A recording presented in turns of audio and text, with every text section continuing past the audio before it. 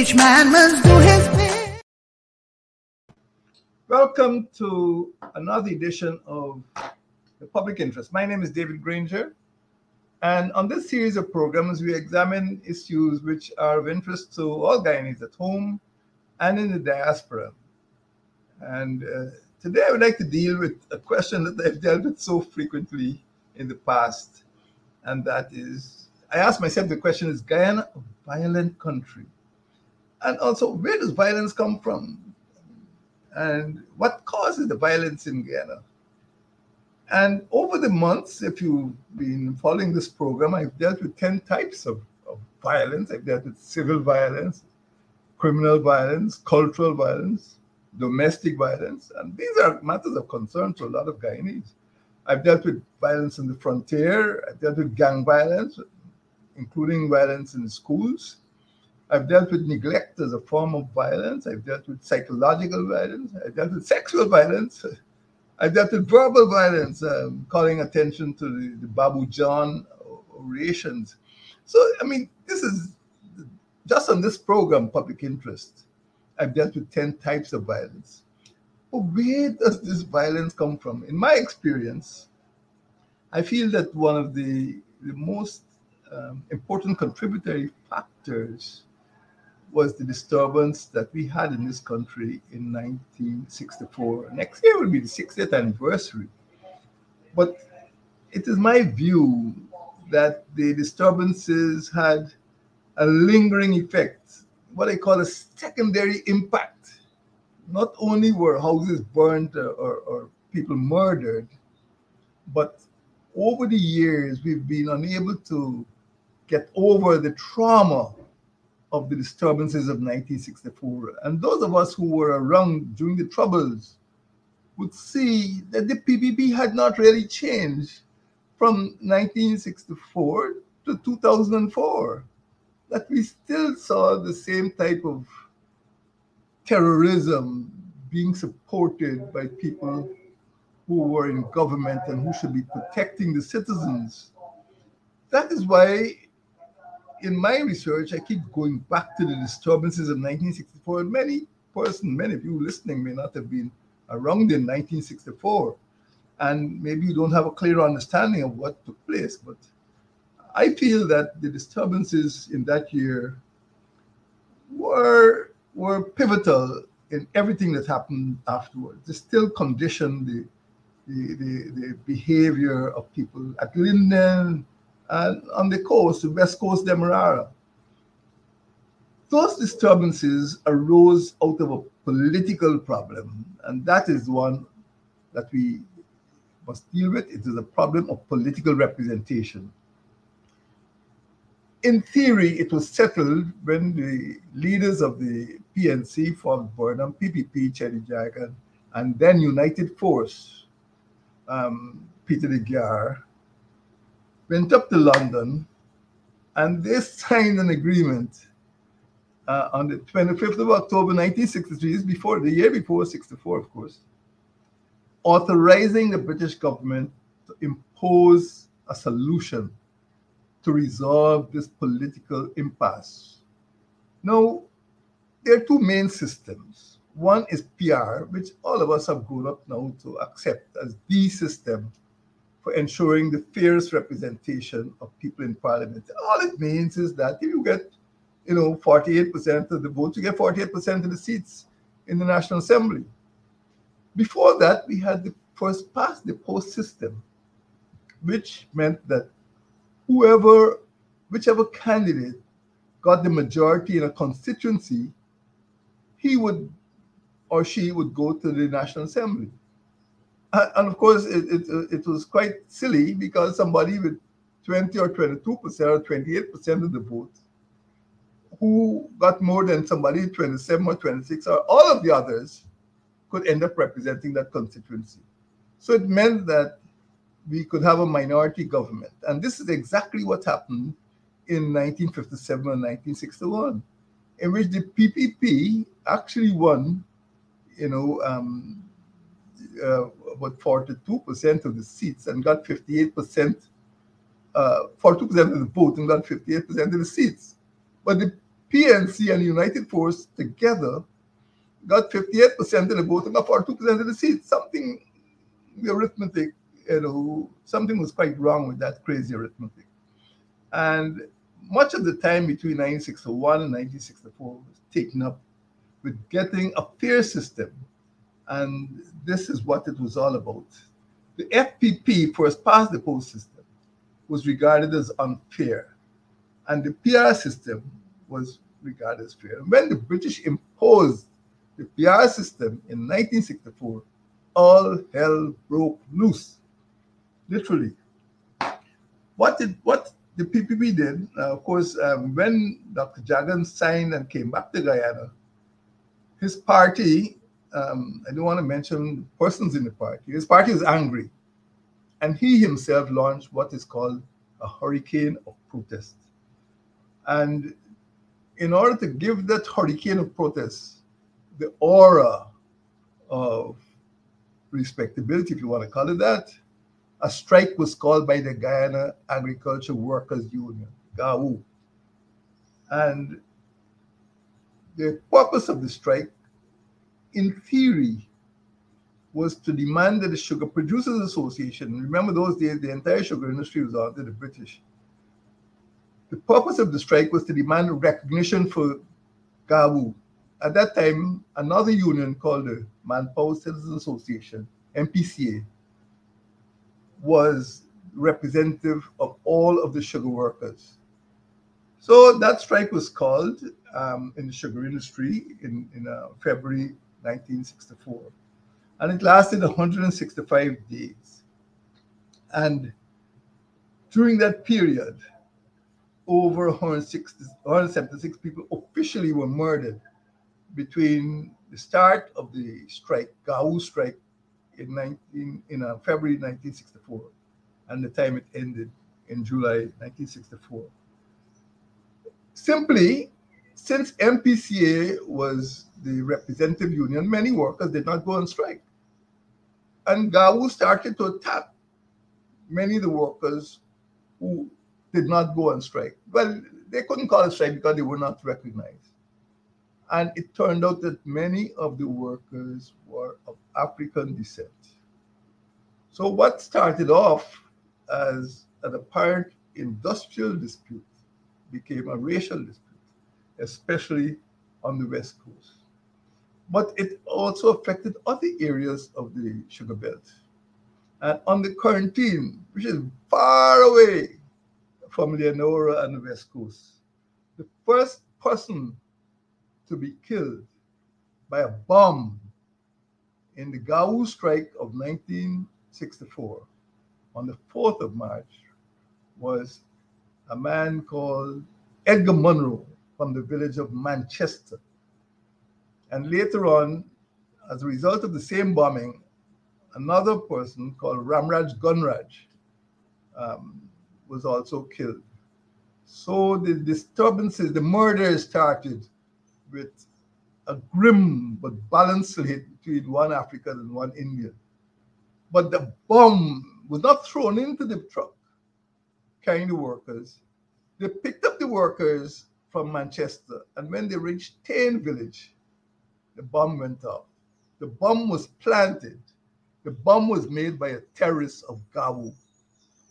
On another occasion, we will deal with the murders and the bombings and the arson and so on. But right now, I just want you to know that the first person to die in 1964 was Edgar Munro, the cousin of Mr. Alan Munro from the quarantine, from Manchester Village.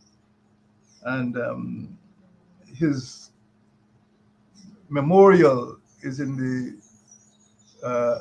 Auckland churchyard at St. Saviour's Presbyterian Churchyard in Auckland, opposite the Auckland school.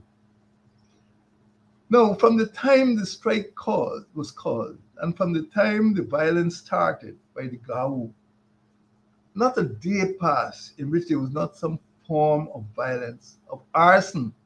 Sometimes you just see the sky glowing red because GAU was burning the sugar estates.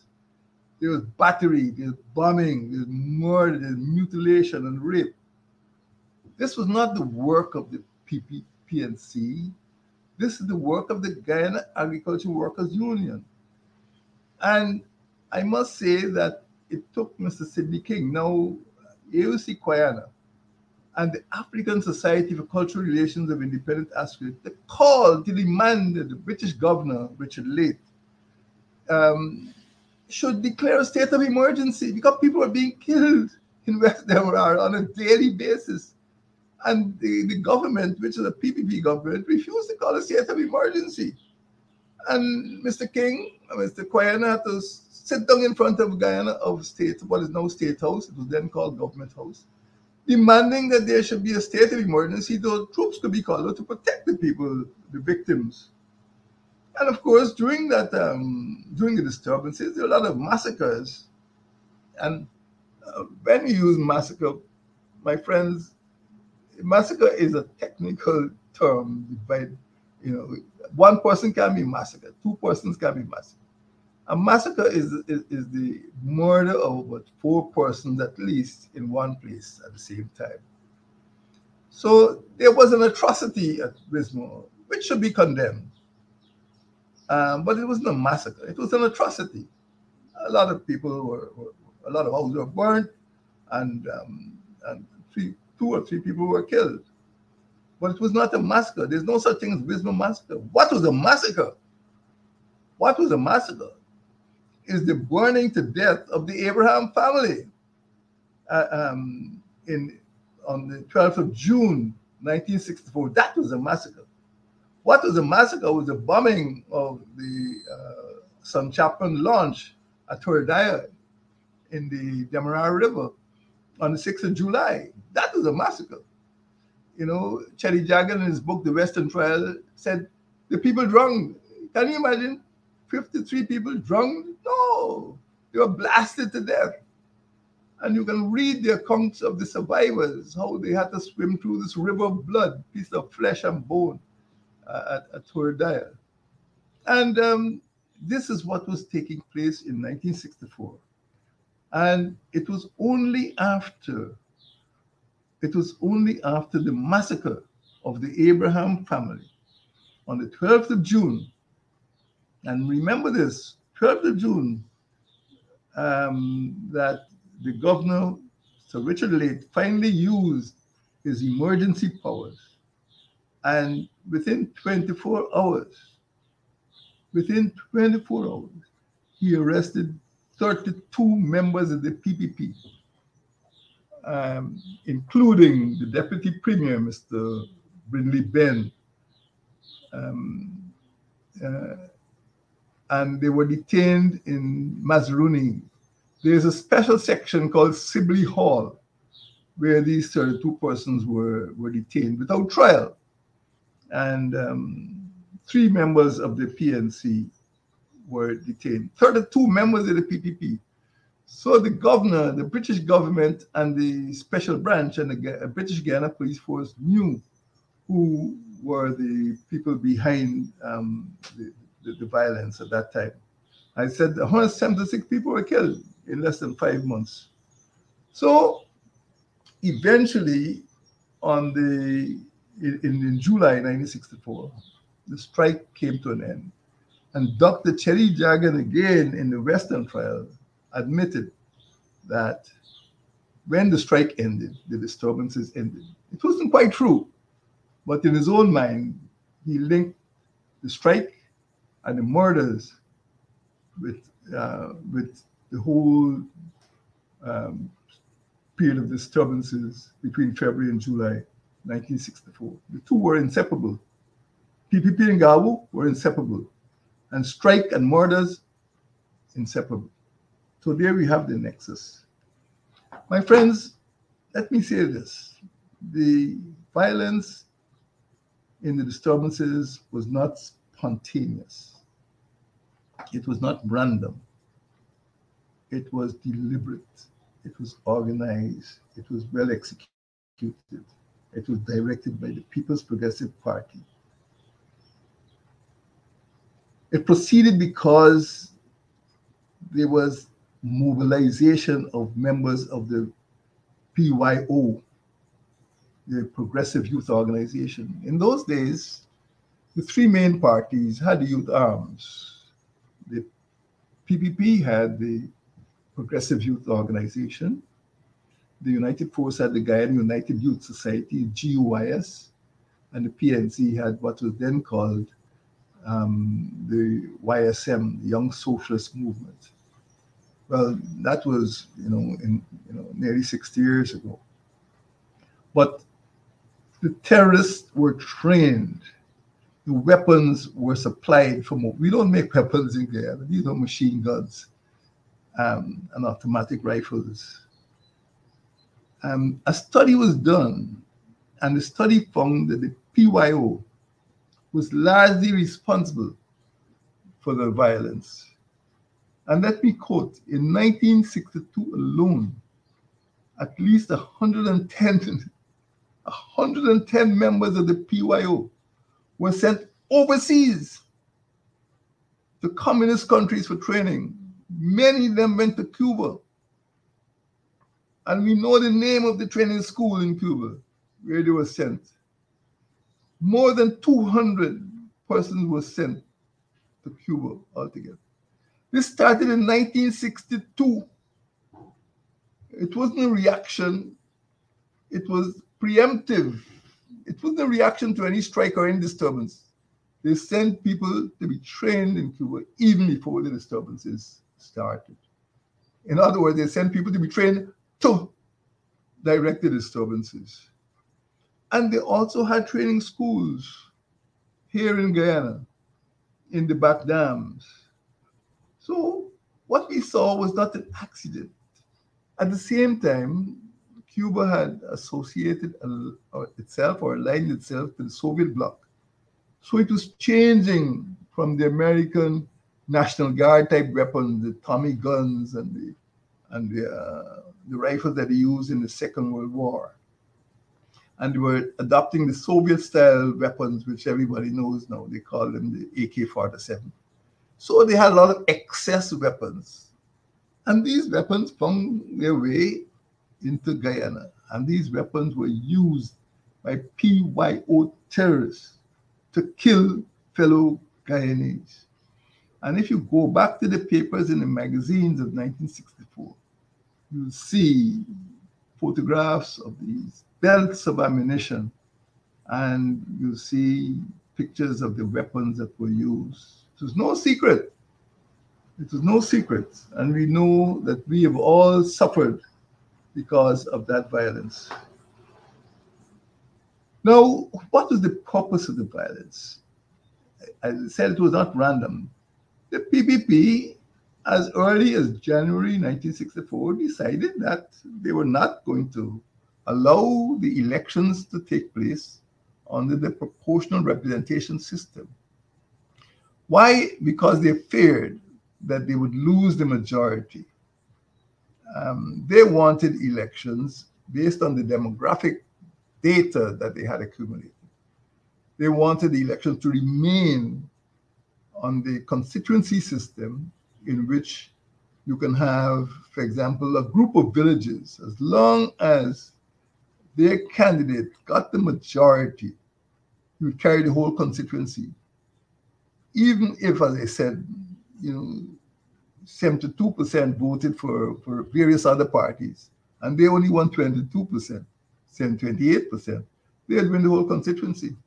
So in fact, in 1957 and 1961, the PPP technically was a minority government. And that is why the PPP refused to accept or to acknowledge that the PR system could work.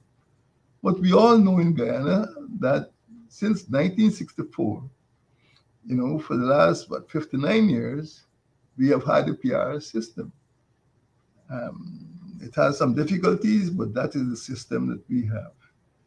So the whole purpose of the PPP campaign, this hurricane of protest, the disturbances, the violence, was to prevent the holding of PR elections, which were finally held in December. They failed because the British deployed regiment after regiment to keep the peace. In fact, between 1953 and 1964, there were 8 18 British regiments based in what was then British Guyana. 18 regiments came to this country over that period, that 11-year period, 1953 to 1964, because of the instability created by the People's Progressive Party. And they had sworn to prevent elections because they were elected under the FPP, first past the post system, in August 1961. And so they felt that the tour of duty should have gone, at least for 4 years, until August 1965. And that is another reason why they fought, because they felt that the term was being shortened by the British government. In those days, the British government issued orders by order in council. This is not something to debate in the National Assembly and the Legislative Council. Order in council. The Queen set up the Special Service Unit by order in council, nothing to debate. That is how the colony functioned. So the PPP literally tried by force, weapons, murder, arson, sabotage to prevent the holding of elections in December 1964. And you know what happened. Of course, the elections were held. The combined seats of the People's National Congress and United Force was a majority in what was later to become the National Assembly. At that time, it was called the Legislative Assembly. And it meant that the PPP policy of hurricane of protests failed. And at least for the first time in several years, the Guyanese were able to breathe a sigh of relief as the coalition administration took office. And this, I can tell you this, having gone into office in 2015, I can imagine the task Mr. Burnham had in 1964 to clean up the mess of the PPP. And I had the same task in 1964, in 2050, to clean up the mess of the PPP. So that is what it was all about. So the disturbances failed, but even after the elections of December 1964, the violence continued because you had a lot of PYO cadres running around the country with bombs and weapons. And they were trained in sabotage. And the people who had them trained did not tell them to stop. It's all over. They just kept on keeping on. And well into 1965, there was a lot of sabotage. Cane fields were still being burnt. A lot of religious places, schools and churches. Those days you still had church schools were being burnt by the PPP. Bombs were exploding. Even the United States consulate, at that time they didn't have an embassy on Main Street, was bombed by the PPP. You thought it was easy? No, it was not easy. If educational facilities, infrastructure was bombed, every here and there you came across some cache of weapons or arms and ammunition, explosives. More important, my friends, is that PPP defectors, people who were just recruited by the PPP and sent overseas to be trained, had started to speak out. They started to say, hey, I wanted to become an electrician. I wanted to become an engineer. That's what I was told. But instead, I was being trained to make bombs and conduct sabotage and foment something called revolution in Guyana. You see, the PPP might have told the Cubans they wanted to have this communist revolution. But in fact, it was an attempt to dominate the population of Guyana with a small cadre of people in the PPP. Whether they were communists or not, I don't know. That's not communism. That is tyranny. And many of the persons they sent to be trained in Cuba spoke out afterwards. Unfortunately, there was one called Akbar Ali. I think he's from quarantine, no relation to any other Ali. But Akbar Ali publicly said in December 1965 that he had been trained in bomb making and sabotage, and that is not what he wanted to do. He said that the PPP was getting money from communist countries to support the overthrow of the government, which was elected in 1964, and to impose communism, you know. So that is what the Cold War was about. You know, the Cold Warriors were supporting the People's Progressive Party to set up a Soviet-style republic in Guyana. But 90 days after Ali's declaration, he was murdered. And that was the last declaration we had from any of those PYO cadres. After Akbar Ali, he was murdered. Nobody else spoke out. Everybody else kept quiet. And a lot of people were trained, you know, and they're still around. But they were all quiet after Akbar Ali came to a sudden death. I think he's from the quarantine. The question for us today,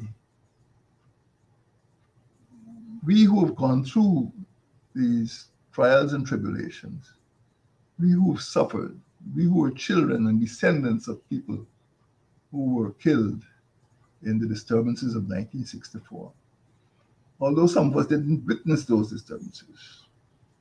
Where do we go from here? What is the way forward? Do we go on fighting among ourselves? Do we continue to hate each other? Do we train people in weapons? And do we train people to, you know, create violence like we had during the Troubles between 2000 and 2010? My friends, it is my view that it will take time to heal the wounds of the disturbances. They haven't healed as yet.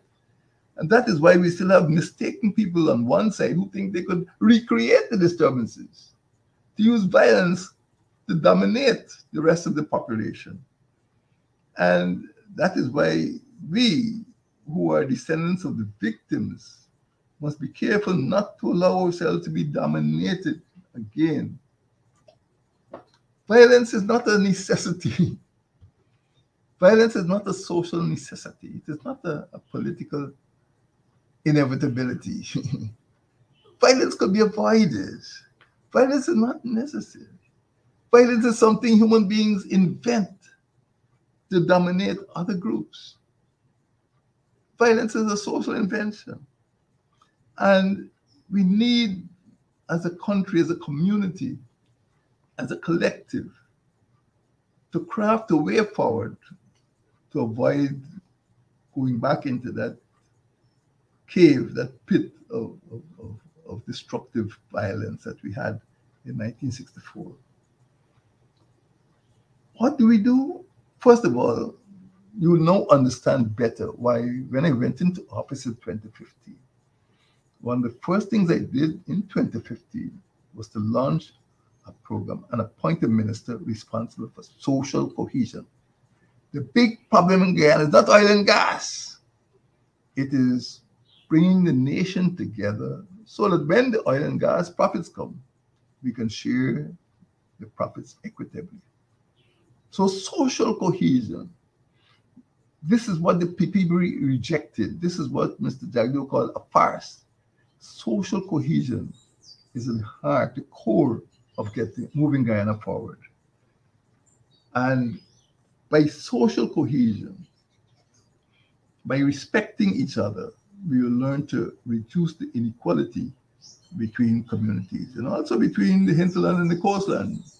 And I think we had some good lessons about the way people in the hinterland have been treated. And unless we have this concept of cohesion and realize that all persons, Africans, Americans, Indians, mixed peoples, Chinese, Portuguese, all Guyanese are entitled to the same benefits. And they're not to be treated as insiders or outsiders.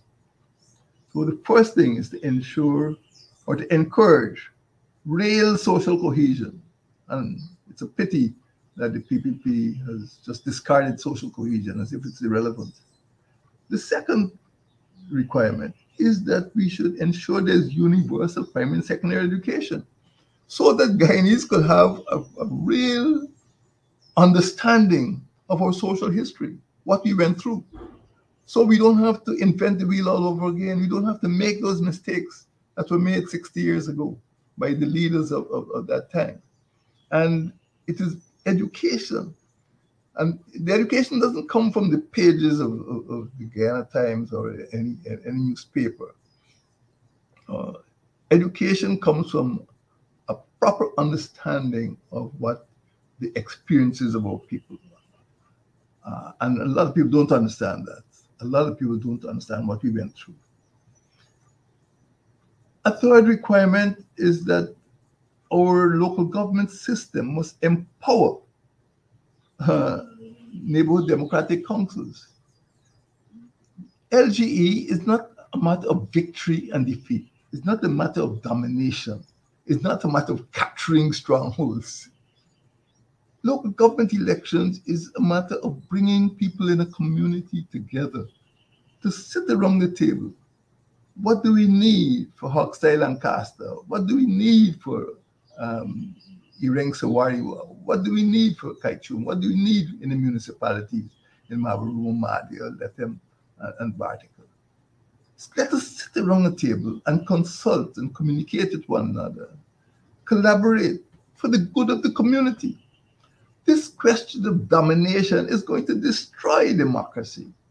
And that is why we must be careful. So NDCs, the grassroots level, municipalities must be empowered to ensure that we don't turn on one another. And one of these days, when you hear about what took place in the disturbances, you see how neighbors, were encouraged to fight against one another for the sake of the so-called PR elections or hurricane of protests.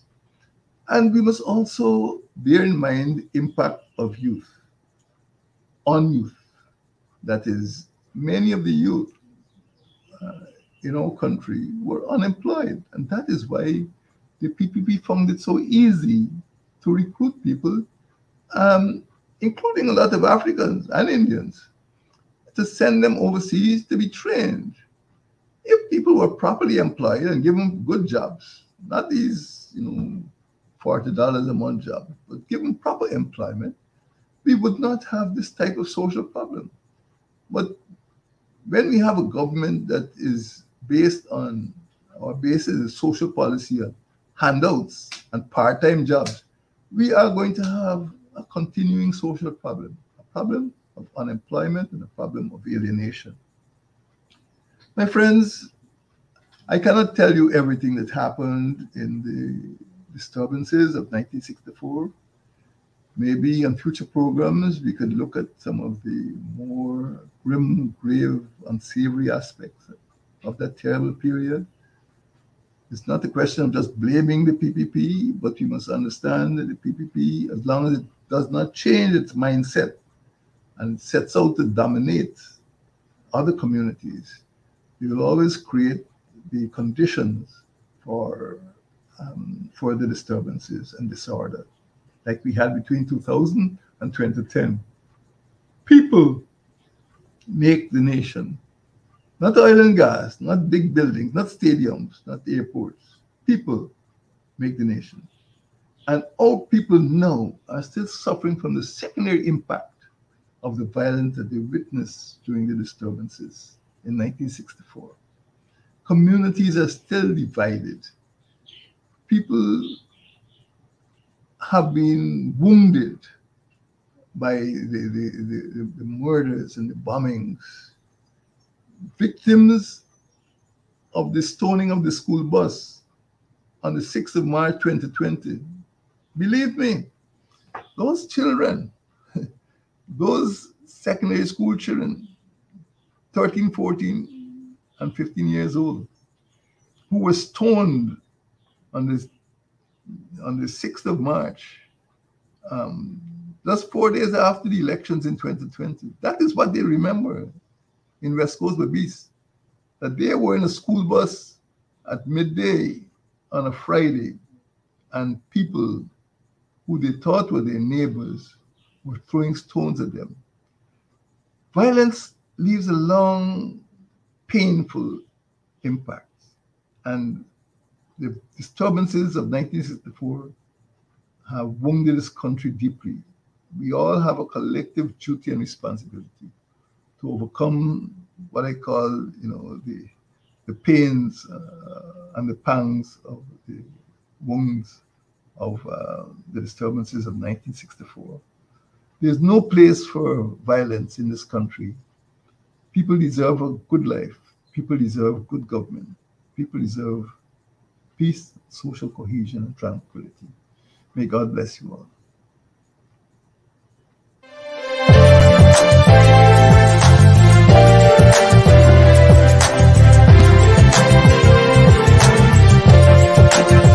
Let us cooperate for the younger. Let us cooperate for our land. Let us resolve to fight together. See we do it right together. Can we do it? Yes, we can. Each man must